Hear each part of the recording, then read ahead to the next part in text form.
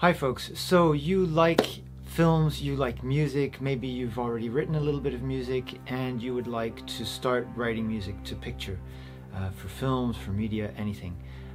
So here's my list of gear that you need in 2022. This video is mainly directed towards writing orchestral music, but this will also help you if you're setting up any kind of home studio for music production. As you have probably heard people say on YouTube or anywhere else on the net, it's not about the gear. We all know that, but actually you do need a bare minimum to kind of get started. Thankfully, the technology that we need is more and more accessible. Chip prices have gone down a lot in recent years, and there are lots of free tools as well, especially for software, and you can get started with a relatively low budget.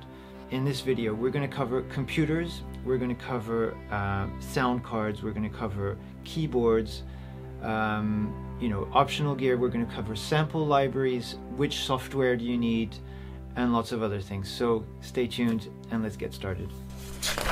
Okay, so first thing, you need a computer. Computers are kind of a big deal. It's a bit of a pain, but you want to get into music making and you have to know a little bit about the machines, because the software and the sample libraries that you're going to be using need a fair amount of power. And as the software has evolved and the sample libraries as well, the bare necessities has also gone up. What I recommend is having at least 16 gigs of RAM. Sometimes in places on the internet you'll see 8. 8 is really small by today's standards. I think you need 16, preferably 32. And even better is having about 64 or further or higher up. That's because the sample libraries actually use up a huge amount of RAM. You also want a processor that's going to be at least 2.4 gigahertz. You can think about like an i7. I use a Mac, but you don't have to use a Mac. You can use a PC. It really doesn't matter. What actually matters is the processing power of your machine.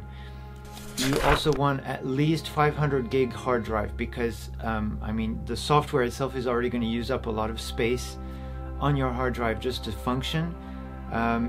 Most computers these days come with a terabyte. That's kind of fairly standard, I think.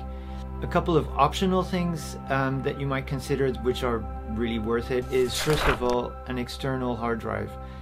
You want to get an SSD external hard drive, because a normal hard drive, like the old disk hard drives, won't be fast enough for running sample libraries. I use these guys here by Sandisk. These are great. Frankly, I think it's about like a little over 100 euros for 1 terabyte. And if you can get NVMe, that's even faster, much faster than the normal SSD. So get NVMe if you can. The other optional thing that you might want to consider is an external screen. So I don't know if you're on a desktop or a laptop, but it's kind of useful to have 2 screens so that you can have one screen maybe for viewing the video that you're going to be scoring to, and another one for the sequencer. Or you might have your DAW split up into the track area and then the MIDI editing area. That's also really useful. I also really recommend that you have a backup system. So for this, you don't really need a super fast drive. So this can be a normal hard disk drive. Get like 1 tera, 2 tera, maybe 4, and so you have just a backup system. Ideally, you want to back up in 3 different places. That's kind of the golden rule. You want to back up, on 2 different hard disks and somewhere on the cloud. So maybe if you're using a Mac, maybe you'll have it like on your computer. This is for your actual work, right? So this would be on your computer, backed up to a hard disk, and on the cloud somewhere. And again, in the computer department, an optional thing which is nice to have is a mouse, because you're going to do lots of pointing and clicking, and you want to optimize your workflow so that the ideas come out of your head and go into the computer as quickly as possible. So a mouse is a great thing to have. I use the Logi MX3, which is great, recommended by Dan Keen, so shout out to him, because this is really, I love this mouse. So it's got different buttons on the side, so you can scroll both vertically and horizontally, which is nice, and you've got extra buttons for different functions. So great thing to have also. Okay, software. This is a big question, and it's not really a big question at the same time. There are lots of options and they're all great in their way. You just have to find the one that works for you. Logic comes in at about 200. I'm going to talk in euros because I'm in Europe. So at about 200 euros. Ableton, not so well known for writing to picture, but still works fine. And you've got a free version, only you'll be very limited in tracks with that. Cubase is a big one. Hans Zimmer uses that, so that's like a reference. Another one is Digital Performer. Again, I don't really know much about that one, but I know it's a popular choice with media composers. You can also look at a couple of free options with Cakewalk and Reaper. I would say that the most important thing is to get to know your DAW. You want to really use it like almost like a musical instrument. You want to know all the shortcuts. Learn keyboard shortcuts. That's a really big one. Learn keyboard shortcuts. They're going to save you so much time and get your ideas flowing much quicker, and that's important. Right, and if you're going to write to picture, you're probably going to want some kind of orchestral library. Writing to picture does not have to be orchestral. I mean, maybe you're going to write just electronic music. Maybe you're going to, record your guitar only and like process the sounds, or maybe you're going to use just a piano. It could be so many things. There are no rules about how to write music to picture. It just has to fit the picture. But still, writing to picture kind of traditionally involves writing to orchestra, and writing for orchestra is very exciting and very rewarding. And we now have amazing sample libraries that will, not be the real thing for sure, and we're not going to try to copy the real thing, but you can still now infuse sample libraries with a lot of emotion, and that's the most important thing. So if you're just starting out, you could get a couple of free options. Spitfire Discovery, that's like, it's totally free, and it's really already like a proper sample library that sounds good. You definitely, now this is not exactly just orchestral, this is all kinds of instruments. You definitely want to get Spitfire Labs. Spitfire Labs is an amazing free library, and it's got so many amazing sounds that even pros use. I use them all the time. They're great. So get Spitfire Labs. There are another couple of free libraries that I don't know so well from Orchestral Tools, and another one called Palette Library. Okay, and if you're going to buy a library, I really recommend Spitfire Albion 1, which is kind of a package that gives you everything you need to get started. It's got a great orchestra, it's got some great synths, different textures that you can use. It's just very versatile, and again, lots of pros still use Albion 1. I use it all the time. You might also consider, again, you can tell I like Spitfire libraries.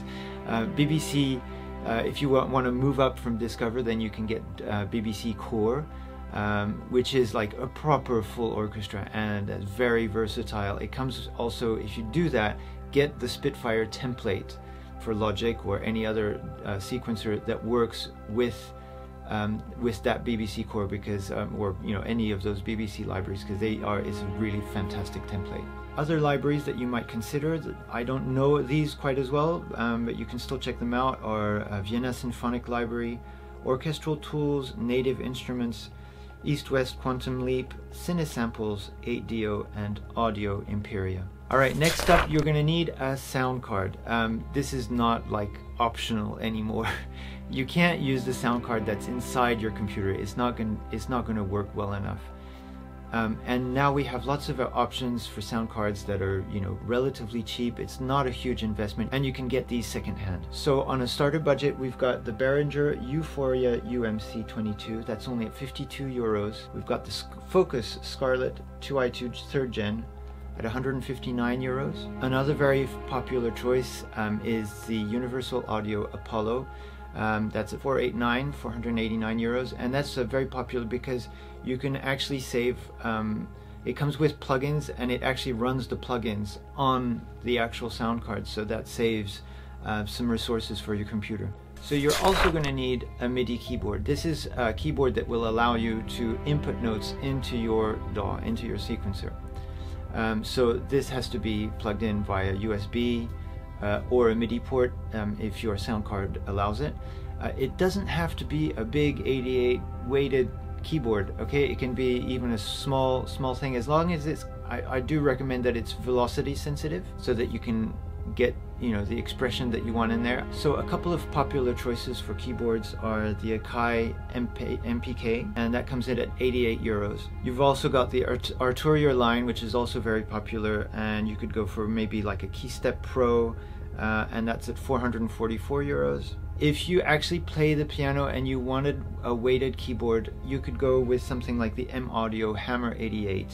That's at 422 euros, but it's going to take more space. I really appreciate having a sustain pedal as well, but that's optional because, you know, as soon as you do any kind of piano line, if you don't have the sustain pedal, that means you're going to have to like write it in to the MIDI automation. That's kind of a pain. All right, headphones. So this is a big question because as media composers, it's not just about writing the music, it's also about mixing it. Whenever you deliver some music to a producer, a director, or just for your, you know, demo reel, you want it to sound great out of the box. You really want to get that right. Headphones are a really good solution if you don't have a treated room. Let me explain. If you're using monitors, you want to have treatment in your room because otherwise you're not going to get a clear reading of what the music actually sounds like, and it's not going to translate well to whatever, you know, listening situation anyone that's listening to your music, right? So they might listen to it in a car or a different studio, or on headphones, or on an iPhone, an iPad, a computer. So you want to make a mix that sounds good and translates well. And frankly, headphones are a really good solution to that problem if you don't have a fully functioning studio setup. Actually, Anne-Catherine Dern talked about this in a video, and it was quite an eye-opener for me because I do have, you know, a studio setup and I do have monitors, but they're not like super high-grade monitors. And so now I mix more and more on headphones, and frankly, it's been quite liberating. So you might get closed back headphones, which are useful for you know, you can mix on them, but you can also do tracking on them, meaning you can record. If you're recording your voice or an instrument, the sound won't leak out of them, right? But they're not quite as good for mixing. So it's more kind of an all-around headphone. And a couple of popular choices for closed back headphones are the Beyerdynamic DT770 Pro or the Sony MDR7506. Then you have semi-open headphones, which are better for mixing. That's what I use. I have the Beyerdynamic DT880 Pro, and they are fantastic. I just love them. They sound really good. They're not very expensive, but I think you can really get a professional sound using them. If you want completely open headphones, you could get the Beyerdynamic DT990 Pro. So if you do work in a treated studio, and so you have sound isolation on the walls, and you've sorted all that out, you could get some monitors. Monitors are not cheap. There's no real way around that. I mean, a starting price would be getting a popular choice is the KRK Rocket RP5. They're at about 145 each. You could get one of the Yamaha HS series, which is what I'm using here. This is the HS7. They go from 5, 7, and 8 depending on the size of the room that you're in. And they're at 289 each. And if you want to go a step up from that, you could maybe get the Neumann KH120A, which are at 664 each. Now, another thing that I think is kind of really useful for writing orchestral music is a MIDI controller, because it's the MIDI controller that will help you send CC information to actually kind of give life to your sample libraries. If you think about it, when you hear any kind of stringed instrument or a wind instrument, the sound isn't just kind of straight, otherwise it's going to sound like a synth. You want to have the sound that kind of, you know, undulates, and that's what gives the expression of the orchestra. This is an entry-level Korg Nano Control 2, also a very popular choice because it's just so cheap and it does the job. So you have these little faders here, and these are what you will use to control dynamics on your sound libraries. The only problem with this one is that the faders have a very short throw. It's only about 3 centimeters. So the resistance is okay, but it means that if you move it just a tiny bit, you're going to get these big changes, and when you want actually something smooth. So if you want to move up from there, you could get maybe I mean, there's so many, and there are lots of discussions on forums and so on about MIDI controllers, and everyone has their favorite. One that's become quite popular, but it's a very kind of small production, is the Nuances controller by Pierre Caillet, who's a composer in France. So he makes these himself. They're going for 225 euros, and if you want one of those, you need to sign up for the newsletter and basically jump on them as soon as you receive the email, because they go within a few hours. The only thing with that controller is it only has 2 faders on it. So another option, if you want more faders, is to get the Audio Imperior Fade. I have one of those coming in the post, so when it arrives, I'll be able to tell you more about it. So another thing that might be really useful for you to have is a DAW controller. So this will actually control the software. You can use it to control volume faders. You can use it to control playback, kind of play, stop, record, kind of basic stuff. But it's nice to have that on a separate controller. And again, this Nano Control will do that. I mean, it can do both. Other choices that I've heard about are the PreSonus fader port, only that has one single fader, but that's okay. You can switch between the different tracks very quickly. And if you want something bigger, you've got the Behringer X-Touch. That's also very popular. Right, and the last thing I wanted to mention in this kind of studio setup to get composing is to have a mic. It sounds silly, but having a mic is a great thing, because all of this stuff that I've talked about so far is all computer based. But maybe you play an instrument, maybe you sing, and that just gives such another dimension. You don't realize how lucky you are to actually be able to make music, using your body, using your instrument. So do that and put that into your music. So get a mic.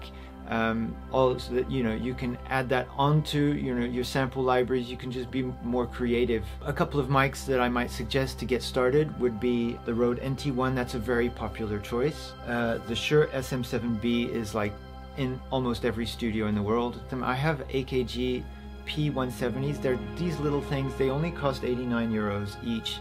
But if you want to have a little stereo pair that you can put somewhere, I've had some really nice recordings made with that. And of course there's the SM57, which is also very popular. You'll find that in almost every studio in the world.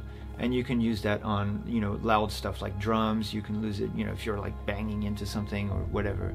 Just go wild, do whatever you want, and then just process the sound afterwards. You can do amazing things just with household equipment, And that's about it. So again, the most important thing is not the gear, it's learning to use it, and that takes time. You have to be patient, you have to work at it every day. So if you are interested in making music to picture, then I really strongly suggest that you make music every day. Try to compose, even if it's 30 seconds, even if it's just throwing something into your sequencer 10 minutes before going to work. That's fine. Just use the time that you have, but try to do it every day, because that's how you're going to get better. And invest in your learning as well. I've been on like a gazillion courses to learn how to use the technology and learn how to train my ears, study orchestration, read books, and just listen to lots of film music, because we all love it. It's great. And get inspired and have a lot of fun. That's really the most important thing. Have fun making your music. Hope you liked this video. Give me a thumbs up and subscribe if you did, and I'll see you next time.